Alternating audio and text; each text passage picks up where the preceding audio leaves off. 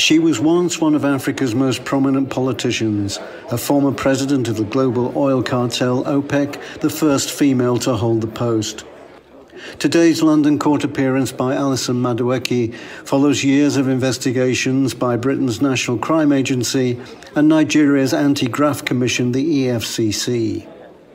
A Nigerian court has already recovered $21 million from bank accounts Alison Madueke held in Nigeria, and both the EFCC and the US Department of Justice have seized properties worth almost $100 million, allegedly purchased with the proceeds of corruption.